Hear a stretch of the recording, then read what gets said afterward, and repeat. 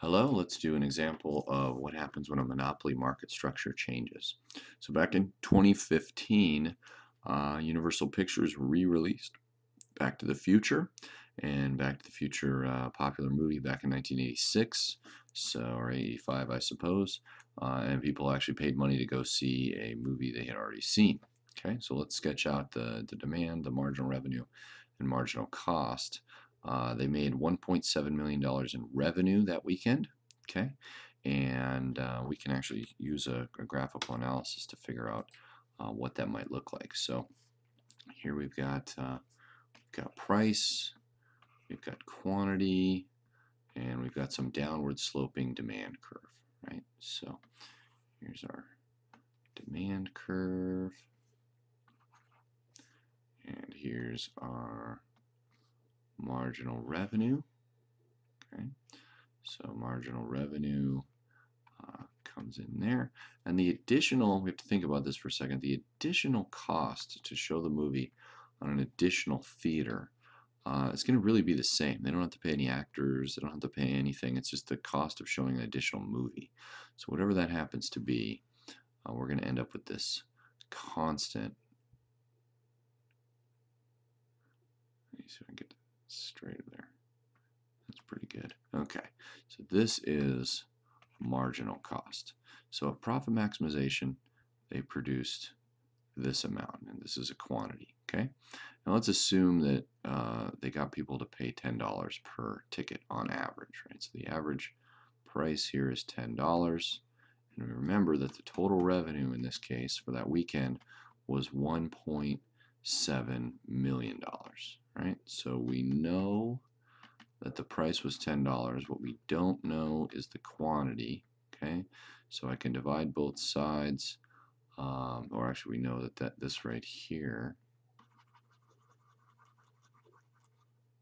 is 1.7 million. Okay, and I can divide by 10, and I should get 170,000 quantity, right? Because 170,000 times 10 is 1.7 million, and this gives us our total revenue number. Okay, so that's graphically there. Okay, now this is a monopoly, so what does that mean? It means that this area in here that I'm coloring orange is the deadweight loss. Okay, so they probably could have showed the movie on more theaters, and so the best thing for society would have been out here. So if there was no copyright on that movie, or the government decided to revoke the copyright or whatever, then they would have priced it out here right at marginal cost, and there would have been an increase in quantity. Okay, so this would be a case where we've moved from a monopoly where the price is $10 to go see this movie to perfectly competitive where the price is going to be the same as marginal cost. Okay, and so that might seem like a somewhat silly example, but it does happen actually all the time. So the market that this happens in is generic drugs. So when a company patents a new drug, they're given a temporary monopoly. Okay, and this marginal cost is constant. So once the big cost with producing a pharmaceutical drug is that additional or that initial research and development, and then getting it through the regulatory body in the U.S. Here it's the FDA. So it's difficult to get through there. It's expensive, but once you do, you can mass produce that medication, very cheaply.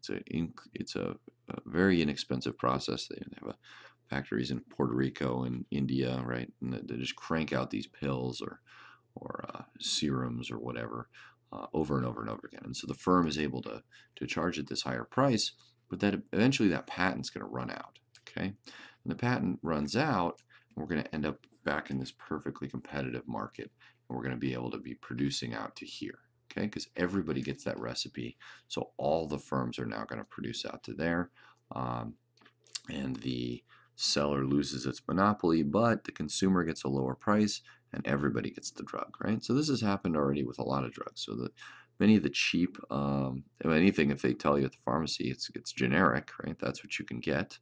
But things like Tylenol, penicillin, when penicillin first came out, it was extremely expensive. Okay, there was a technological monopoly on it. nowadays penicillin's actually quite cheap, right? So it's been mass produced and easy to get your hands on. So a monopoly can actually change into being perfectly competitive, especially in those technological monopolies. So hopefully you watched the other clip that goes with this, was right before this. As soon as Elaine gets a hold of the recipes, it now becomes public domain, and she can anybody can produce that soup. So he's lost his monopoly, and then that's how the episode ends. Okay. Other things that may actually help you in your life here. "Take Me Out to the Ball Game" is a song that's so old that its copyright has run out. So you could have your band, and you could start a band called, I don't know, the Price Discriminating Monopolists. That would be kind of cool.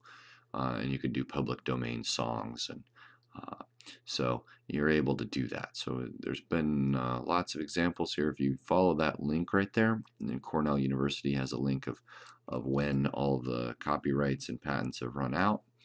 Kind of an interesting link. If you go over to Gutenberg.org, you can actually let me go there real quick. You can actually it's called Project Gutenberg. You can just download anything that's in the public domain. So they have 54,000 books there, and let's do maybe browse the catalog here. They usually have like a most popular. Here we go, the most popular books. So these are all books that you don't need to buy them. I always get a chuckle. People sell them at Barnes and Noble or on Amazon or whatever. You can just download them at no cost into your Kindle. Anything that's it's about right around 1923 or earlier, and you can also do this with audiobooks. So there's a group of volunteers who have gone to this program called LibriVox, and so they read books. You can do it too, I suppose, or you could just take a free ride and download their audiobooks. So there's really no need to buy anything that's really old. Okay. You can also improve on the creation, right? So this is Pride and Prejudice. It's a classic text. It's in the public domain. And then this author took the story and then added zombies, because I guess everything's cooler with zombies. So you can do this. You can create an old, or take an old creation, spin it around, and sell it for more, right? So sort of the early Disney model of sales. So again, the monopoly moving from monopoly to perfectly competitive markets and their effects.